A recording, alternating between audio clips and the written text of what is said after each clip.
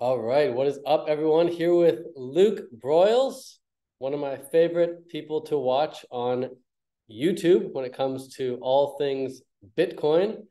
Thank you for coming, Luke. Happy to be here, Ted. Sorry, I was not prepared. I'm in a Starbucks right now, so if you hear a little noise, my apologies. But yep, Yeah, happy to be and here. and the reason Luke's not prepared is because I did not tell him we would be doing this. He thought it was just going to be like a little private consult answering some of my questions, and I figured, But this why, is better. This is even better, right? yeah, why not? I'm going to So, ask you the same questions I would have asked you anyway. okay. So these aren't going to be super beginner friendly questions, but that's all good. So first things first, dude, like I said, I watch you on YouTube a lot. And I've watched, I wouldn't say all your videos, but definitely at least 30% of your videos. And I've learned so much from them. I think you're really, really, you go really in depth, use a lot of cool analogies that I can wrap my head around. And you're so consistent with the content. It's incredible. I almost can't keep up though, because it's so frequent. I'm curious though, who did you or do you learn from when it comes to learning about Bitcoin? Yeah, I think it really depends. Early on, definitely Saylor, Michael Saylor, Len Alden, Alex Gladstein, really helpful, helping me understand the importance of it.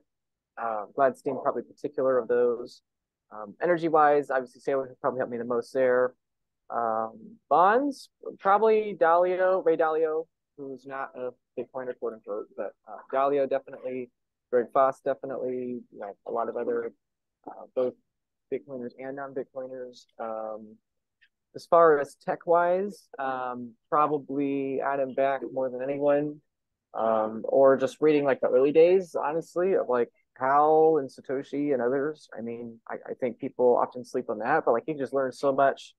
There's so much debate today of, oh, trade-offs this, what about that? But it's like you could just go back to 2010, read the posts, and like they were having the same debate then, and there's like zero noise, right? Because today you have to like filter through. There's all these different sides of the debate, and like, oh, well, who's got the financial incentive, and blah blah blah blah. But it's like if you just go back to the early days, read the debates then, it's like none of them cared about the money, right? So anyway, today for learning about the tech, probably Adam Back, Andreessen, of course.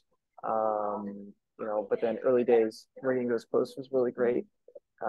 As far as main people learning from now, pretty much I'm hardcore in the multi-sig world, and so pretty much anyone that's in the multi-sig is who I'm focused on at this point.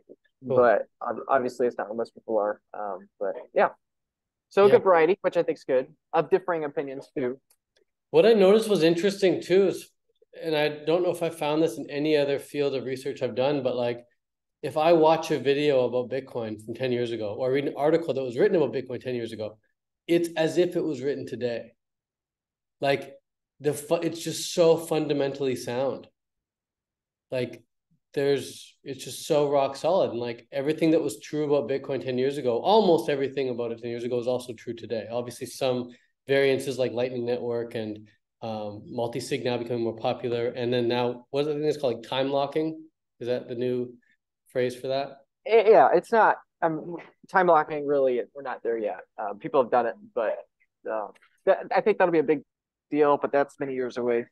Yeah, but I mean that's what I'm saying. Like there's little things that are like kind of on the fringe that are different from Bitcoin versus 10 years ago. But for the most part, it's the exact same protocols being run. It's pretty cool. So thanks for sharing who you learned from. I wrote down a couple names there. Um, you mentioned a couple times log versus linear scale. So if I draw my whiteboard, and this is time and this is price. I don't know if I drew that properly. Maybe it's the opposite. Is it like that?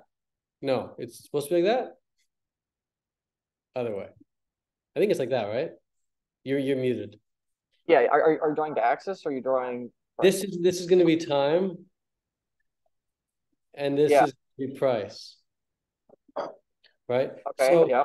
let's say this is 100K Bitcoin, uh, Okay. and let's say this is 2020 jeepers. Let's say this is 2030. Let's say Okay. log versus linear. Correct me if I'm wrong, but is log like that, and then linear is like this? It could be. I mean, it's log and linear is the difference in the y-axis here we're looking at, right? So if linear is 1, 2, 3 in order in right, orders of single digits, but log is in magnitudes of 10, right? So if you're not looking at Oh.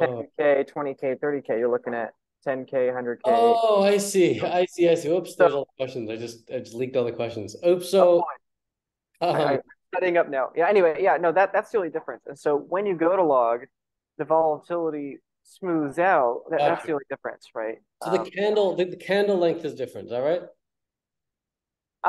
Yeah. I mean, it could be. The log theoretically it's at least 10 times smaller, depending which order of magnitude you're looking at. Got you. So that's the difference. Okay, because when you said log versus linear, I wasn't quite sure what you meant by that, but uh, Yeah. Yeah. that makes sense.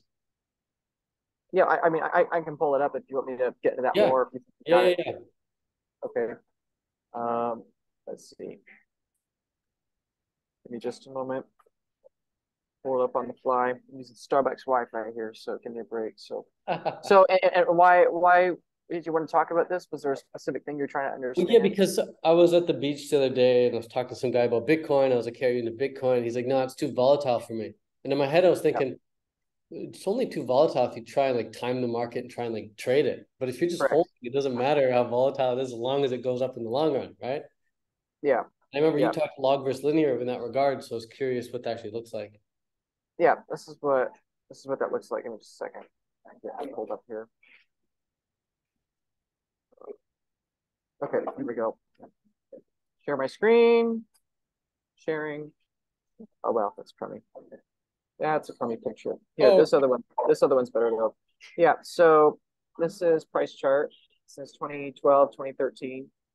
So on the left you have BTC and USD from 0 to 5,000, 10,000, 15,000, 20,000, 25,000. On the right, you have a different y-axis from 1, 10, 100, 1,000, up and up and up from there.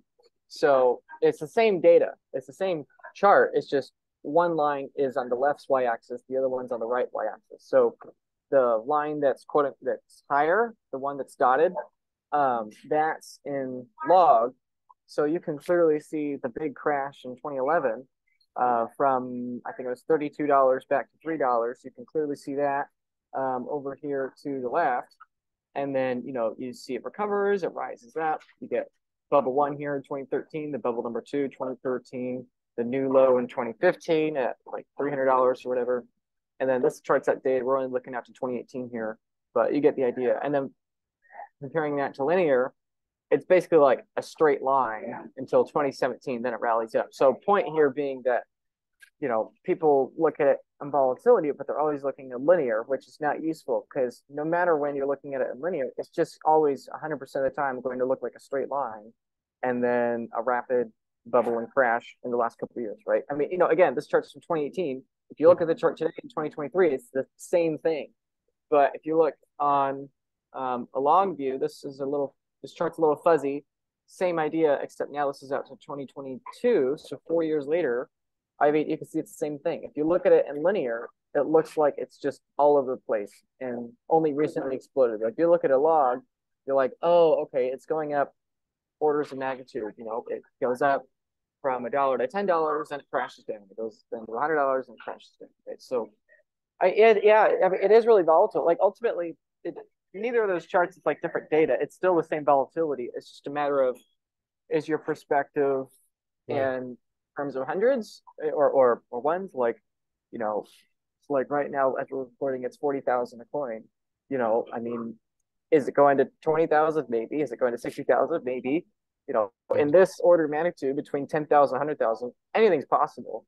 But are we going back down to below 10,000? I don't think so, right? It's kind of like, I mean, it's like, sure, it's volatile, but it's being volatile within this order of magnitude. As long as you have your brain set to this range, then, who cares, right? At least I don't. So, Cool. Yeah, I like that perspective. It definitely makes things feel less volatile because you're looking at it with a much longer time horizon, right? Yeah, as opposed to just, oh, what's happening today, what's happening today, what's happening today. all over the freaking. Today we hit over 38K, and now we're already back under 37. So, like, And I had no idea. yeah, just because it's so fast. Yeah, yeah. I don't even check price, you know. I mean, and I know people say that, and sometimes it comes across as like a meme, but I mean, it's true. It's like I don't really check. Typically, I hear about it in things like this. I'm either doing a call or something like, Luke, what'd you think about the rise or the crash today? I'm like, I don't know. I have no idea.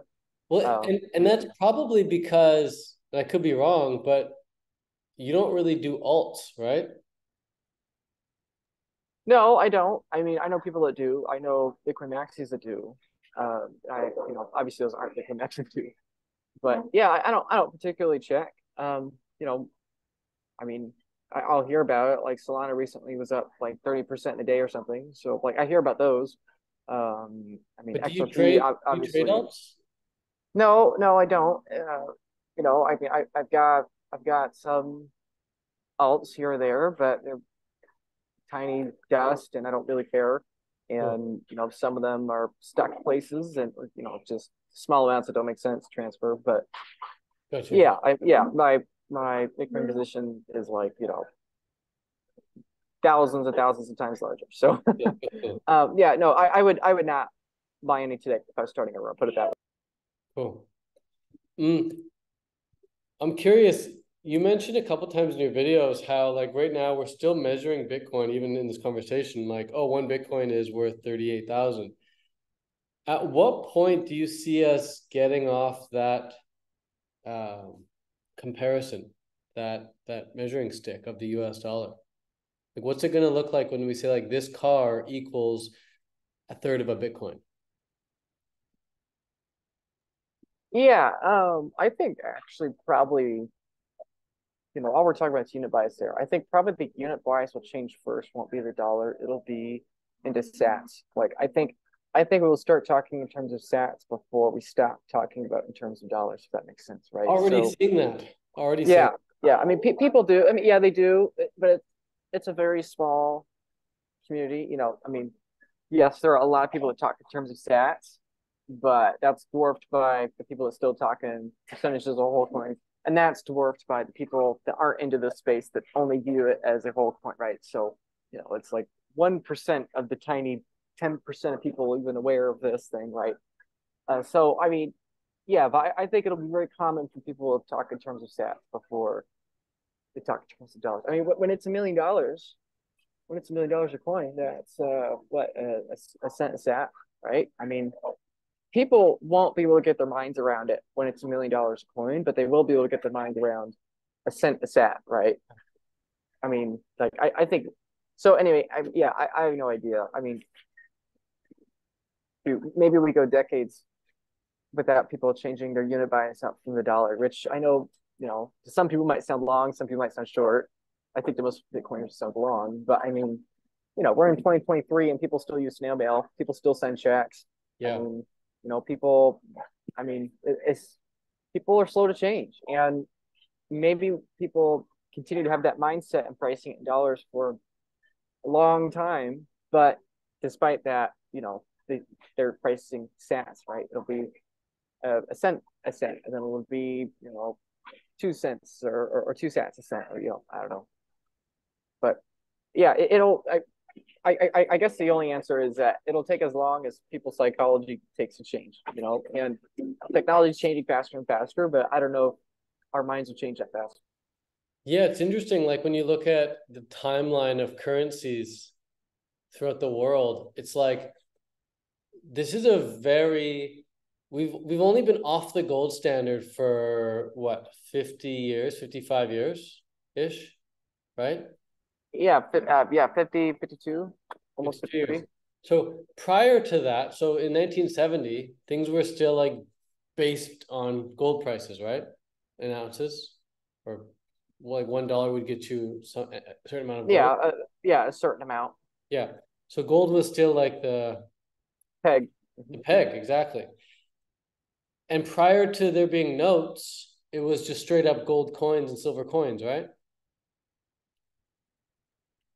Well, yeah, I mean, before the dollar, there were different forms of notes. I mean, you had continentals, you had, different fiat currencies, but I mean, ultimately the idea was that they're always backed with the coins. I mean, Right. people sometimes use coins way back in the day, but I mean, after the Dutch basically invented central banking, pretty much everyone used paper, or at Yeah. least When was that? When was that? What year?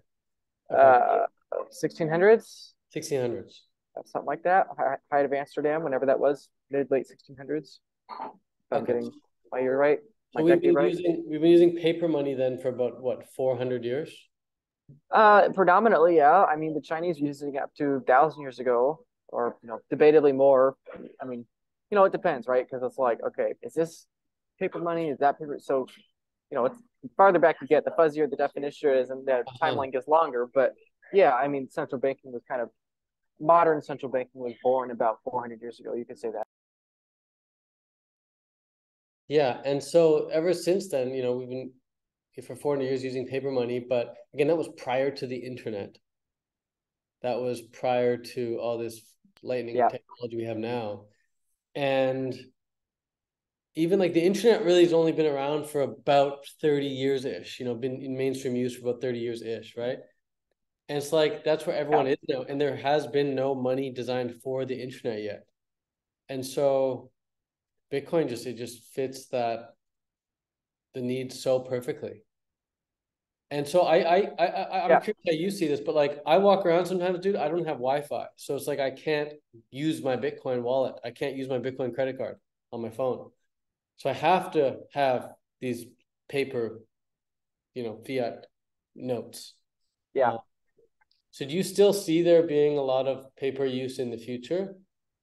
Yeah, I think there could be. I mean, I'm a pretty hardcore Polish person. Anyone that watches my videos, that. But I mean, I think people radically underestimate how dramatic Bitcoin will take over, and I think they radically overestimate the decline of the dollar. Right? Like, I don't think.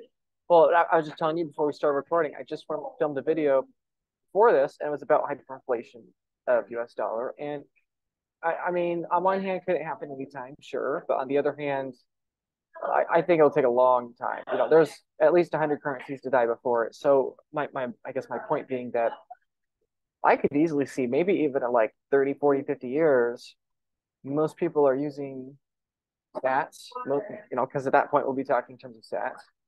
Most people are using that, most people are saving that, but they'll still use dollar. I mean, maybe, maybe not, but I mean, it's not based on reason. It's like it's unreasonable. So as long as people are willing to be unreasonable, it will survive, right? And there may be many parts of the world where they don't have internet access or it's not reliable, and so they still use dollars, but they just save in Bitcoin, right? I mean, in the same way, right? And I think the other funny thing too is that like perhaps it even grows, right? Like this is a recent friend of mine. What if the globe is this size and it's like 99.5% dollar slash fiat and tiny slivers Bitcoin. Like maybe in the future it expands and now it's 80% of everything and fiat's only 20% of the world. But if that whole pie, like it's a larger and larger slice of the pie, but if the whole pie grows, like maybe we could even see the dollar system grow in the amount of energy it channels. But because it's a smaller and smaller influence as a share of the world, it's still dying, but it's still surviving, right? So like I think it's entirely possible we'll still use dollars for decades more. I mean, again, internet. We're biased and we think the internet is taking over everything. We're doing this call on the internet, people listening to this on the internet, but a lot of people, about half the world still doesn't use the internet, and probably another quarter of the world beyond that doesn't use the internet very frequently. So I mean, if like we're this far into the internet and it's still this early into the internet that perhaps 2/3 of the world are not really using it to its full potential, like I think it could be the same thing with Bitcoin, right? Like what if in 30 years it's tens of millions, hundreds of millions, billions, or tens of billions of dollars a coin, just because the dollar's fallen so much and because it's grown in value so much, Bitcoin's grown in value so much, and we're still using dollars. Like I don't think it's going to be an overnight cliff that we just don't use dollars anymore. I think it's going to be very long, and just because it's going to be very long though does not mean that one should dilly-dally learning about it, right? I mean, yeah, it was still early for the internet, but Blockbuster's gone, Kodak is gone, Sears is gone. I mean, right? So I think it's that tension. It'll take an extremely long time, but it'll be far more change than we expect, and therefore it's still urgent. So Well, we're seeing it already, like ever so slowly, these bank failures, right? Like, oh, this bank failed and this bank failed. And maybe it's just a matter of like all these banks slowly failing over time. But yeah, no, there's well, yeah, and I think an interesting thought is what if the banks fail and those people still haven't adopted Bitcoin, right? Like I said, Sears, Kodak, all the pre-internet companies that failed to adapt to the internet. What if they all failed when the internet was at 10 to 20% adoption? Like we don't have to have 80% Bitcoin adoption for big banks to go under. Like maybe we're only at like 8% or 5% or 10% adoption, and we start to see these banks go under, right? I mean, interesting to think about, that's for sure. Elon posted this recently. He's like, I'd be surprised if in 5 years people are still using banks. Elon said that. Yeah, because he Yeah, wants X to be like the place where people go and pay and everything and hold their money and yeah.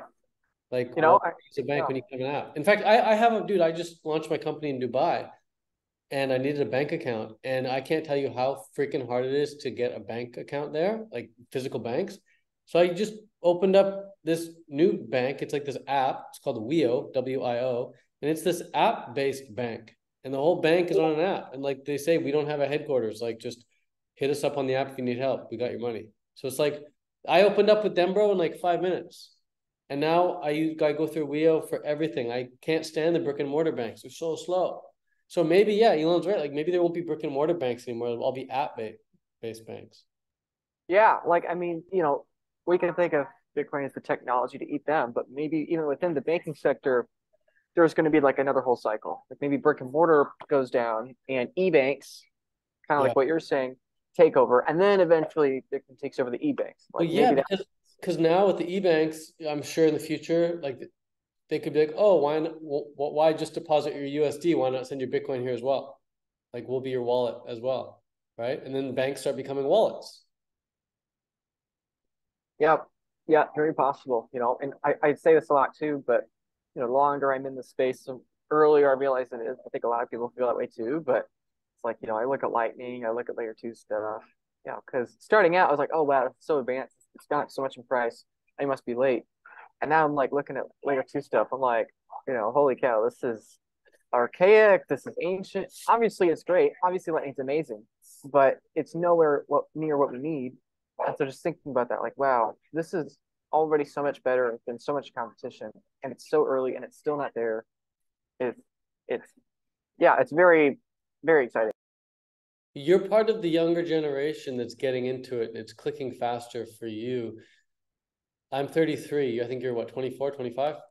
Yeah, I think actually it clicks with your age group more than mine, but yeah, Well, yeah, but you're like that younger generation that's getting it like a lot earlier than us. Like it took me till 33 years old to get it. You're getting it 24.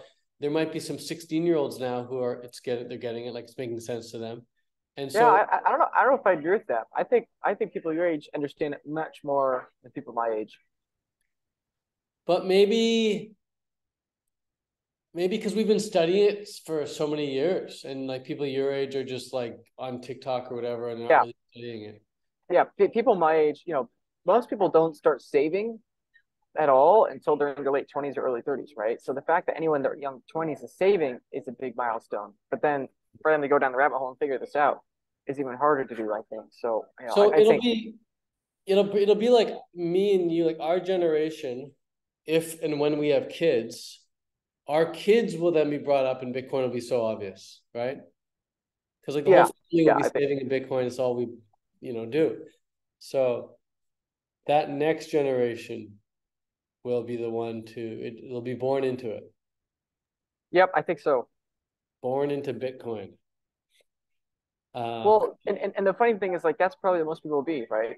Like even if we keep up, just at current birth rates, and I know birth rates are declining and all that, I would think and hope it goes back up in a couple decades or maybe sooner. But it's like even if the world only survives another couple hundred years or 100 years at today's population at current birth rates, the majority of people will be born into a Bitcoin era, right? So like in 100 years, like most people just be born into this, and it'll be normal, and they'll wonder why we didn't realize it was inevitable, right? Like in the same way, like the majority of people in history have been born after the computer, right? Like more people have been born in the computer era than before the computer era, right? I mean, or perhaps that's not quite true. Perhaps it's the automotive, or whatever it is. It's like, you know, it to us it seems weird that the automotive is never normal, right? I think it'll be the same thing here. Like just a few generations, it'll be so normal. People wonder what it was like without it. Yeah. Yeah. Speaking of 100 years from now, miners, how are they going to be incentivized to mine if there's no more Bitcoin to mine? I mean, sorry, how are they going to be incentivized to like secure transactions if there's no more Bitcoin to mine? Well, transaction fees, theoretically, it's a huge debate. A lot of people say it's unsustainable. I am much more in the camp. I think the free market will figure it out. But I mean, there's a lot of debate there. Like, will the halving? That's the video I posted today. Will the halving have an impact? There's a lot of reason to think, oh, the halving will have a diminishing impact because even though it's a supply cut by half, it's a perpetually smaller um, share of the total Coinbase, total block reward, or whatever. And so, maybe it does have a diminishing impact, but maybe it doesn't, at least for a long period of time, because if price meets equilibrium and then incoming supply has, I mean, that's going to have an impact, right? Like, I think it will have a noticeable impact for a very long period of time. But yeah, eventually, theoretically, it's just transaction fees that subsidize everything. But aren't transaction fees incredibly low? So they have to like process a crap load of I guess by then more transactions will occur. So if a transaction fee is like $1.50, then they mine like, 1,000 of those a day. And I guess, Yeah, yeah. I mean, it was part of the design, part of the genius was that you have to have both. You can't issue all the coins at once, right? Because then you get centralization problems. So you have to have some sort of distribution. And they Satoshi figured it out, and it seems to be working, right? I mean, it probably could have worked other ways too, but now looking back, it seems hard to have seen it working other ways. It probably could have worked other ways too. Like maybe if you had done 6-year halvings instead of 4-year halvings or different blocker. I mean, like perhaps it could have worked. Um, but I mean, that's not what he chose. He chose this, and thus far it's worked, So, I mean, yeah, to your point about here, I'll pull this up if you don't mind. I don't know if yeah, go you for it. like this, but yeah, so this is the mempool. This is the first transaction. 15 years ago, block 170, Hal Finney's transaction here. 40 coins, or no, 50 coins. Between Satoshi and Hal, this is right around the time he had that tweet. But anyway, point being that 15 years ago, literally one transaction. All these blocks only have one transaction because that's the 50 coin um, Coinbase, right? Like Why, that's the why is 170 the first block? Why not block number one? the first block with the transaction. So what happened to block 169? To block 169. Yeah. Oh yeah, that's what I'm saying. That it was nothing. It was just Satoshi running the network. There was literally nobody using it, and he was the Oh, only so one that was. it was sending him to himself or? Oh yeah, I mean he was the only one supporting the network. So he got those coins. I mean that's where Satoshi got 1 million coins, right? So this is 50 coins. So all my point being that all these transactions, or excuse me, all these blocks have literally zero transactions peer to peer. This one was the first one with that between Hal and Satoshi. So this is 15 years ago. If you want to jump forward, let's say 300,000 blocks. Now we're looking at 10 years ago. Now there's 200 transactions, 200 here, 89 transactions over here, 500 over here. So, Oh, I see. So what you're saying is fast forward in the future, there's going to be probably 1,000 transactions per block. yeah, I mean, if you go to today, I think there's 5, 6, yeah. So here, last block at time of recording, 30 minutes ago, there were 5,900, 1,600. So my point being that, the network usage is growing exponentially. So, I mean, as that occurs, as we assume that occurs, I mean, eventually the fees will just be so high that, the number of transactions can't go up indefinitely unless we were to increase block size, but the stats per byte would increase forever. So, I mean, yeah, I mean, if we give it 100 years, it should be easily enough to cover that, right? And that's the trend that's been happening so far, is that transaction fees as a percentage of the block reward has been going up for a decade plus now. Granted, it's gone from 0.0000, 0.000, right? So we look at that again on a linear scale. We say, oh, it will never reach 100%. But look at a log scale, it's like, at least to me, it's like, yeah, no problem. So anyway. Yeah, that's really interesting. Rather than going to mining Bitcoin, they're just securing transactions. Gone will be Yeah. the days. Yeah. Gone will be the days of as you made a video about this called like the land rush. The land rush will be over. Yeah, it's like the Homestead Act, right? I'm not the first one to use that metaphor. Jesse Myers, Saylor, and others have used similar metaphors, but it's like the same idea, right? I think like this is the land rush between 2009 and 2140, and we're So very early land rush. yeah, we're very early land rush, and you and I, no offense to you or myself, we are probably not the smartest people in the world. No, But so why, my question now is, why are there so many billionaires who, some of them might be smarter than us? Why aren't they just buying up all the Bitcoin? I think there's a lot of factors there, and I don't think intelligence is the only factor. I think intelligence is a huge factor. I think open-mindedness is a huge factor. I think vision is a huge factor. I think your bias is a huge factor. There are a lot of very, very smart people that don't get it because their bias blinds them or because they don't have vision. I mean, look at Charlie Munger, right? Yeah. He's got a disadvantage because he's old, and it's a fact that old people have difficulty learning new things. That's just because their brain is slower. It's been trained for 50, 80 years a Yeah. certain way. So I think there are certain hindrances like that, perhaps age, perhaps lack of education, lack of resources.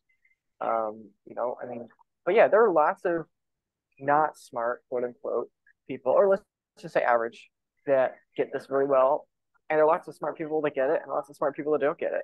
And I think, Yeah, I, I I, guess I think, I mean, if we just think of money in general, I think that's true. Like there are a lot of really smart people that are super rich, and there's a lot of really dumb people that are super rich and be willing to admit that they're not super smart, right? I think being right place, right time has a lot of impact. I think the right tenacity has a lot of impact. I mean, I think there are a lot of super smart people that are perhaps too smart for their own good, right? I mean, I think, I think I guess my answer there, hidden in rambling, is just that I think there's many, many factors. I think intelligence is only one component of those factors, right? Like for me, making all this content, like I'm doing really well making this content. It's starting to pick up. It's been going really fast. I am shocked by it, especially at the beginning, because I do not think I'm the smartest person in Bitcoin. Like I can't code. I hate coding. I've tried it before. I hate it. I don't like it.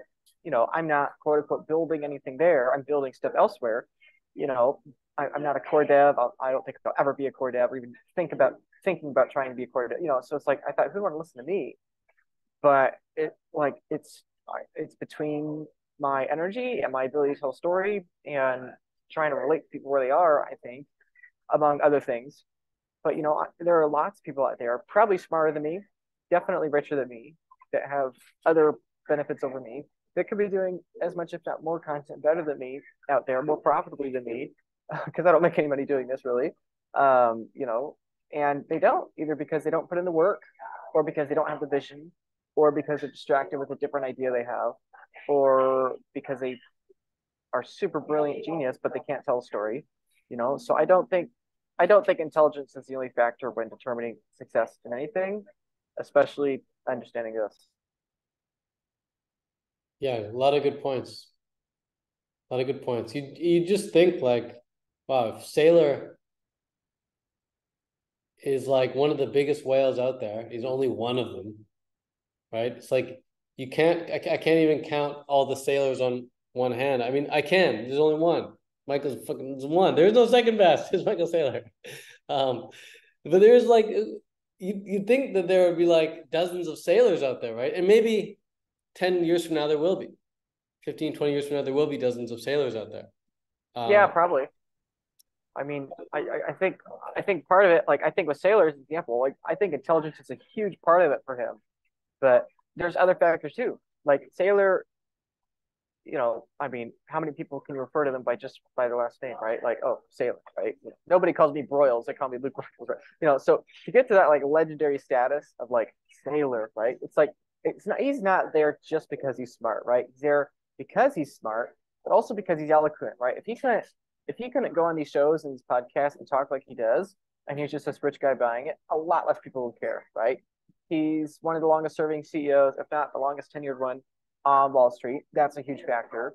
Um, you know, he had a company that was the perfect size in order to do this. If MicroStrategy, when he's smaller, he wouldn't have been able to buy as much as he could have because it's not publicly listed or whatever.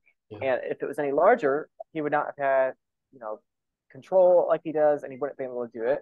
Right? Like Tim Cook has far more influence than Saylor does, but Apple's a far larger company that he can't do it. So part of it is that he's very fortunate he's in the right size company. Part of it was that it was right timing, late 2020. He got excellent interest rates. So I Yeah. mean, Yeah. You got like so you got yeah, point I 1% interest. yeah. So I guess all I have to say is that Sailor's like the perfect combination of being ready for the right time and executing on that. Some people will call it luck. I don't think it's luck. I mean, it is, but it isn't. And so I guess all I have to say is that I think people look back at us and say, oh, we were just brilliant, or oh, we were just lucky. And I don't think there are a lot of people a lot luckier than us that didn't take advantage. And there are people a lot smarter than us that didn't take advantage. So I think Yeah. there's just a huge number, and we're just happy to be fortunate that we're here. Like even me on a microcosm, it's like I happen to be in America. Like that's a huge factor, by the way. 95% of the world's not in America. So like I happen to be in the right country, born in the right time, with the right interest in history, with enough perseverance and obsession to figure it out. That happens to be at least smart enough to get over the bare minimum there. That happens to be a good storyteller at a time and the cycles where people really wanted to hear a new message. I mean, it worked out very well for me. And I Yeah. think Taylor's the same way. I think you're probably the same way. I think probably anyone in the space at this time is just extreme far left end of the bell curve. No, it's true. There's so many factors that go into it. So many different factors that go into us not just being in it, but staying in it, right? Like how many people got into Bitcoin and then got out when it crashed and they're never coming back because they're afraid. Or they will, but in 8 years. Yeah, sure, they You know? will. I know a lot of people, I would say probably ranking about the same on the luck and intelligence spectrum, but just lost interest, and moved on. And they'll come back, but in another cycle or two cycles. I can't And imagine, like, to me, the reason I don't go back to the reason I don't think I could ever drop Bitcoin and like stop thinking about it for more than a freaking day is because like the alternative money is garbage. Fiat is garbage. Cash is trash. Like it's just in terms of like where it comes from and how it loses value, right? Like yeah, the but they don't realize that. That's what they don't oh, realize. exactly. But like inflation is like it's I didn't really wake up to inflation until like this year when I started doing the math on it. I was like, let's just say it's 7% a year. Over the span of 3 years, that's a 21% drop in my purchasing power. Well, it's worse than that, right? Well, it is worse Because than that. I'm saying it's minimum, like compounds. minimum 7%. It's far worse than that. But even at 7%, which is like, it's not much higher. But let's just say it is 7%. Over 3 years, it's 21%. Over 6 years, that's 40% of your purchasing power gone. Like, I don't want that, man. And so my only alternative is Bitcoin. Yeah, but it's too volatile. Yeah. See, that's getting to your volatility point earlier. That's the funny part.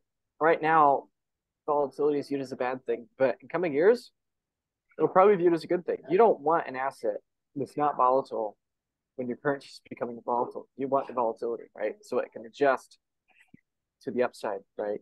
That's the downside of real estate. That's the downside of bonds. That's the downside of, things that are not liquid, is Yeah. that they're not as volatile, right? You want your, you know, if it's what we see in other examples around the world, right?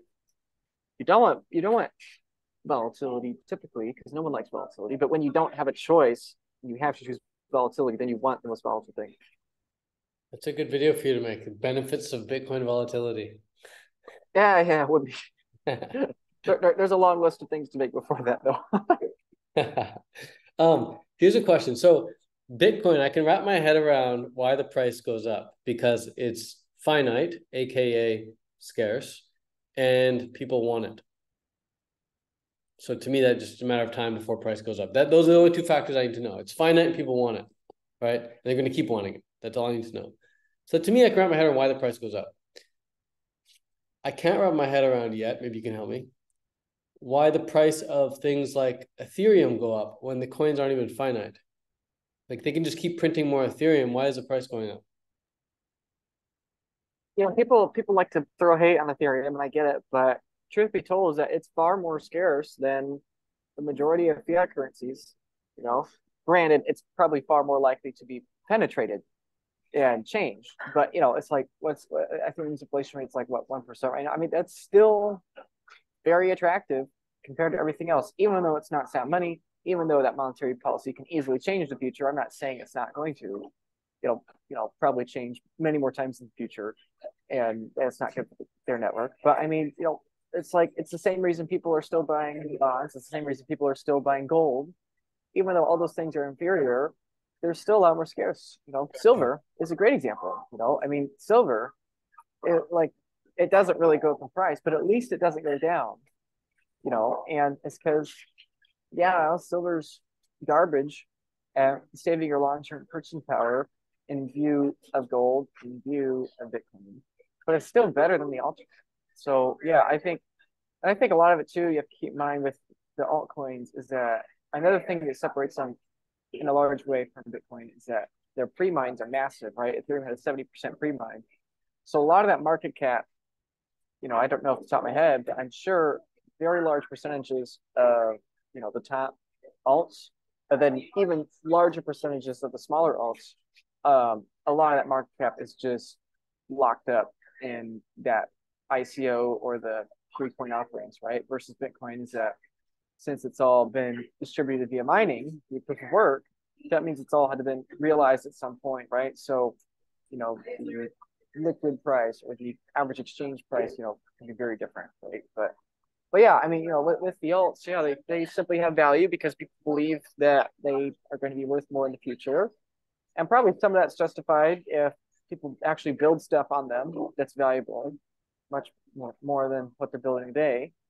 But ultimately, they can't be money because even if they increase in value, and I think they'll do pretty well. Next cycle, like I think people just keep buying them. The problem is that you don't know when. There's no logic to it. You don't know when it's going to go up, when it's going to go down, and you don't know when a nation state is going to print into Bitcoin. A nation state's not going to print into Shiba Inu.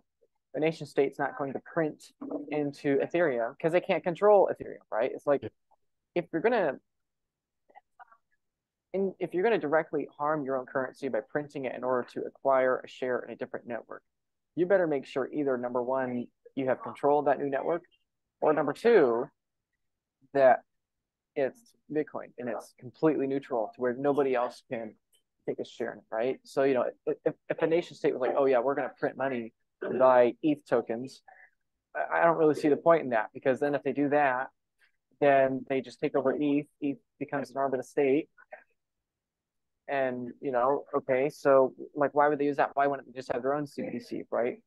If that's the goal, So, I mean, point being that I think alts will outperform Bitcoin for periods of time, and I think they won't. I think over multiple cycles they won't. And I think if and when nation states start printing to acquire Satoshis, then I think the trading pair between those alts and Bitcoin just plummets. True. True. A lot of that's timing again, right? We happen to be in this, the internet. There were multiple internets before everyone just now uses TCP/IP. I think it's the same thing today. Like people will look back and be like, "Oh, there were different versions of Bitcoin, and people use them." Hmm. And I think people will be shocked. Like, wow, this alternate Bitcoin, this Ethereum, had over half the market cap of Bitcoin at one point. Like they'll just think that's strange, but that's where we're in today. You Yeah. know, so So when it comes to securing your Bitcoin, this is something that often doesn't get talked enough about. Everyone talks about why you should buy it. And then once you buy it, people don't really think too much about securing it. They just leave it on Binance, they leave it on FTX, they leave it on uh, just an app on their phone. They might forget the password, they might forget the app name. What was that app called? I reset my phone. I don't even know the name of the app I have my Bitcoin on. Like they just don't really think too much oh, about securing it. So what would your suggestion be for someone who today they go out and they buy their first Bitcoin? They drop 38,000 bucks. They buy a Bitcoin. What should they do? well, they should just keep learning, and once they if they fully get Bitcoin, then their number one goal should be figuring out self custody. Self custody is a lower priority until you fully figure out Bitcoin because you're not going to start really buying significant amounts until you figured it out. Once you start buying any significant amount, you should start figuring self custody. We were looking at the mempool earlier with all the transactions. This is something people don't realize is that, in that 100-year period, right? We're talking about like most people in the future will not be doing layer one transactions. They'll be doing layer two transactions. In fact, probably it's not guaranteed, but I think it's extremely probable that the majority of people will never do a layer one transaction. And maybe some people do a layer one transaction, right? But there's just not enough block space for that to happen. 7 transactions per second. You do the math out. Us, you, me, the people watching, anyone that's ever done a layer one transaction, we're the weird ones, right? We're the weird left in the bell curve that actually worked on layer one. So point of saying that being that it means that it should be taken very seriously because we all have a far higher number of sats than most people ever will. Most people will never be able. The reason they won't be able to use it is because they won't be able to afford it, right? The fees will be too high. For us, the fees are fine today because we're competing against each other. We're not competing against companies. The point being that people should really take the sats they've acquired seriously because it's probably going to be far more valuable in the future than they understand. So they really should get self-custody done. They really should consider multi-sig vaults. They really should get their UTXOs sorted and organized and in line. That's a lower priority, but number one priority is self-custody, single sig, cold storage, multi-sig, cold storage, all of that, and frankly, that's why I joined the Bitcoin Advisor where I work now, is because I think that's the future. I think it's the future. I think it's where the money's going to be. I think it's where the need's going to be. Um, well, way before layer two stuff develops into mass adoption, people are going to need mass adoption with multi-sig options. I just think that's the right progression. The same way you have to have a store value before immediate exchange because you're not exchanging any value, there's no store value. I think it's the same thing here that people are going to really need to think about that because if this thing rockets in price, it's going to be increasingly hard to reorient oneself in the right way in the speed that you want to do that, right? We're recording this today. A few days ago, Binance had their $4.3 billion fine. Maybe they can pay it, maybe they can't. I think they can pay it. I made a video, people called FUD, asking the question, what if they couldn't pay it? I mean, I do think they'll pay it, but there's always a chance. What if they don't, right? If you have your coins at Binance, if you have your coins at Coinbase, like you should consider it gone because Yeah. eventually at some point it's going to go under. It's just, will it happen literally in the next week or is it going to be 10 years? I think probably closer to 10 years, but I don't know that, I mean, FTX, last year, November 2022, I warned people the same thing. It's like, this thing can be around years longer or it could be gone next week. It turned out it was gone next week. Yeah. So, which I did not expect it to happen that fast, but I still don't lose a single sat in it because I was prepared because I knew it could happen and it happened faster than I thought. And so, maybe I'm wrong to finance again. Maybe it falls apart. I doubt it will, but you never know. So yeah, self custody. They've done such a good job of at marketing themselves that you doubt that they'll go under this week. Well. The nature of a bank run is that you inherently don't know it. The nature of a bank run is that the critical piece of information you need to incite the bank run does not become evident until it's already starting, right? It's like people think we'll have warning before it happens. It's like, no, you inherently can't have warning before it happens because as soon as the warning becomes common knowledge, then everyone's acting on that warning, which then has it begin, right? There's the same thing with FTX, right? There was smoke, and then eventually the smoke got so big that boom, 48 hours later, it was done, right? And the same thing with Silicon Valley Bank, like you literally don't know, others have said this metaphor, but I'll say it here too, is that you don't know which snowflake's going to cause the avalanche, right? And it's like by the time you know that was a snowflake that caused the avalanche, it's like it's already started, right? It's like it's already happening. So, you can't prepare for it. Once it started, you can't prepare for it. It's probably too late. So Yeah. the only logical thing to do is prepare for it ahead of time. But most won't, which is precisely what causes it, right? So mathematically speaking, most people listening to this, they hear, oh, I should take self-custody. They put it off. Most of them, well, they got whole. So Yeah. anyway. Self-custody, it seems like such a pain in the arse to figure out. So if people want to get set up with self-custody, they can reach out to you at the Bitcoin Advisor and you can help them get that set up, squared away. Yeah, I appreciate the shout out. Thank you very much. Yeah, so what we do at the company, we do exclusively multi-sig stuff, right? So our two main groups of clients are number one, people that are brand new to self-custody, scared to do it. They want someone to help them one-on-one, help them set it up. We help those people all the time. Number two are people that do understand self-custody, that do have cold storage, but want some diversification, right? If you have a single sig, you're the single point of failure. So with a multi-sig, you can diversify your risk a little bit. I think that's where most people will be going. So yeah, Ted, thanks for the shout out. If people want to find it, I'm sure there's a link in the description or something. But yeah, Cool. you could just go to advisor, the bitcoinadvisor.com, find me there.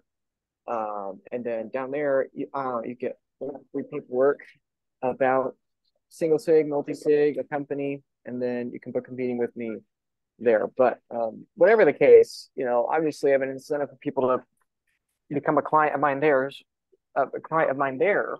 But my far higher incentive is just that people do it, right? That's number one goal. Because if you don't, then it goes back to Binance and Coinbase.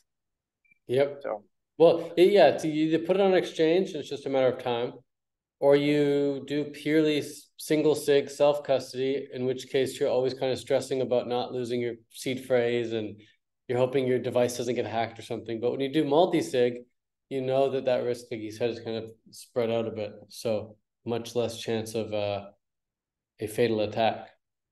So yeah. And even if most people don't want it as the primary means of storing sats, I think it'll be one that people want at least some allocation towards, right? In the same way, if I would have went all my gold in one safe, I might want two or three safes, especially as it becomes valuable, right? Right now one coin's not that valuable, quote unquote, depending how much money one has. But in 10 years, one coin will be a lot. So yeah.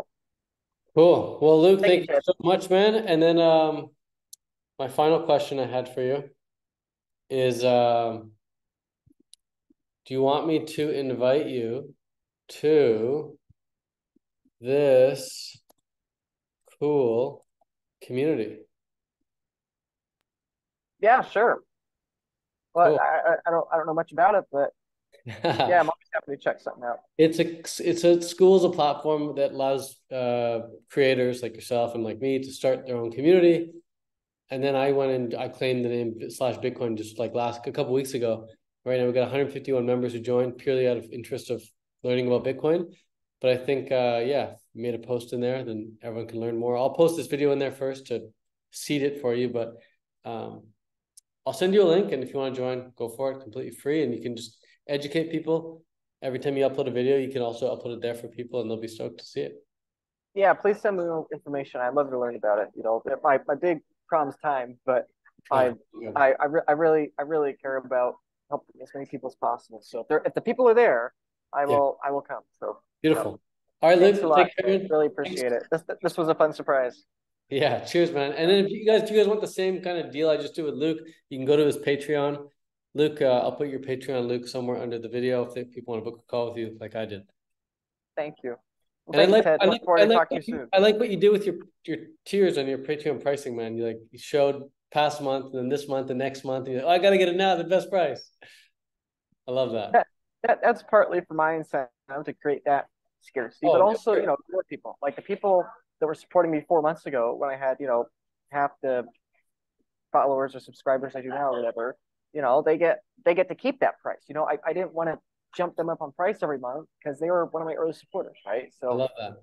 aligning incentives, right? That's what I'm all about. So Cool, thanks. man. Well, cheers. Thanks so much for everything and keep doing what you do. I'll see you on YouTube and maybe in school. Cheers. Peace, Luke.